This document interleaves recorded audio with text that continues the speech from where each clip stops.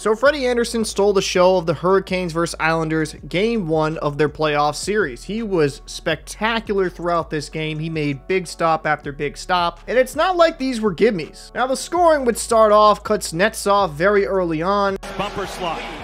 Kuznetsov with a shot. They score! He shoots that off the left face-off dot in the offensive zone and just nips Varlamov top shelf. Hurricanes go up 1-0. Now I will say, the Islanders played really good in this game as well. A lot of block shots. Varlamov made some really good stops as well. And later in the first period, the Islanders would get on the board. Same thing. It's the playoffs.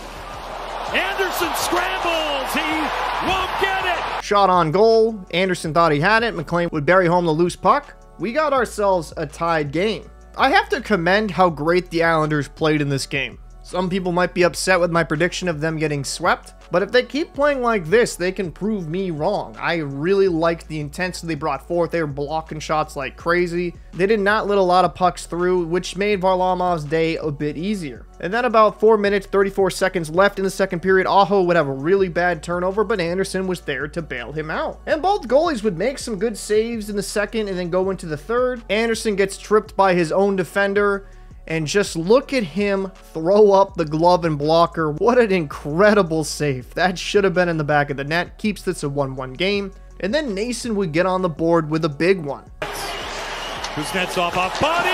They score! Hurricanes go up 2-1. Seeing some good physicality, like this hit by Jarvis on Dobson. Riley would be high-sticked by Noesen. And Palmieri would have a great chance to tie this game, just misses it. That's a tough look. Really needs to get that one. Just unfortunate. And then a minute later, he ends up slashing Slavin. The Hurricanes would go on the power play, but nothing would come of it. Ultimately, the Islanders would pull their goaltender. Necas would get an empty net goal.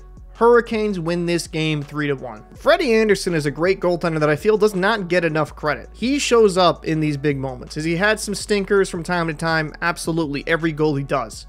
But he was just locked in, making big save after big save. Without this elite level performance, the Islanders could have won game 1. And with how much he's had to persevere through this year, I'm assuming this guy's got to be winning the Masterson. Like, it's just incredible to see what he's done coming back from blood clots. And as for Islander fans, you got to be relatively happy with that performance. Yeah, you don't get the win. You don't get the outcome you wanted. But for the most part, you locked up a really good Carolina Hurricanes team. If they play like this every single game, they're going to be low-scoring affairs, but that's how the Islanders are going to have to play if they want to win. I'd like to know your thoughts down below in the comment section. Who impressed you the most in this game? I'm Captain Paul. I'll see you in the next one.